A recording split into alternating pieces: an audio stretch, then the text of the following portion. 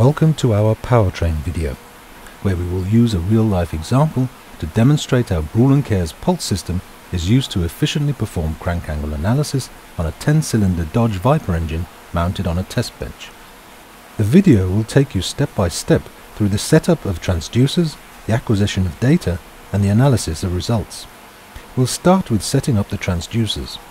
On the lower part of the engine we have a 4326 charge accelerometer.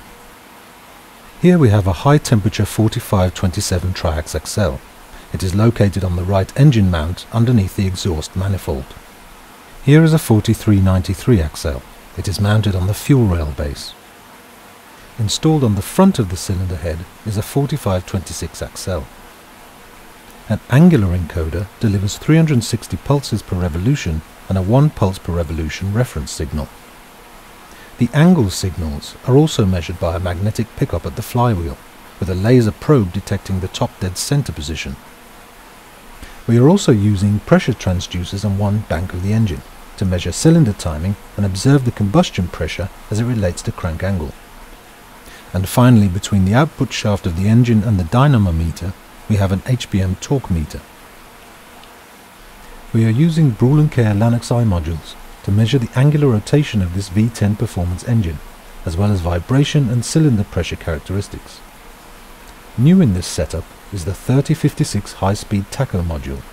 It allows 2 high-speed encoder signals to be acquired by the front end, from both our front crank encoder and the flywheel pulse from the rear of the engine.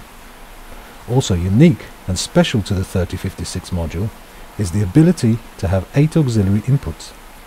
With these auxiliary inputs, we are able to bring in data at low sample rate. This is data such as oil pressure, oil temperature, water temperature, timing, etc. During the test, the engineers monitor the data acquisition from the control room. As well as RPM and a quick overview of the use of the dynamic range of the channels, they can choose a selection of monitoring functions, such as crank angle versus time, the cylinder pressures, 5 of which are shown, and a vibration signal, in this case in time domain. From the cylinder pressure data, it is clear that one of the cylinders has a problem. The initial display during analysis confirms the monitoring data shown during the test. The lower part of the display shows a drop in RPM and torque as one of the cylinders misfires. This is further illustrated in the subsequent displays, where the drop in pressure of the faulty cylinder is shown in 2D and 3D as a function of cycle number. Cycle statistics. The graph shows maximum and mean curves of a vibration signal and cylinder pressure, illustrating the drop in pressure of the faulty cylinder.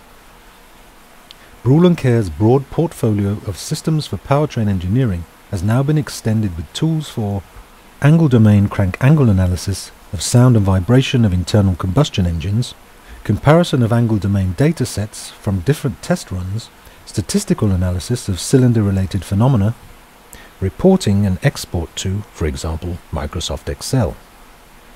All of this helping to identify root causes and solutions to engine NVH problems.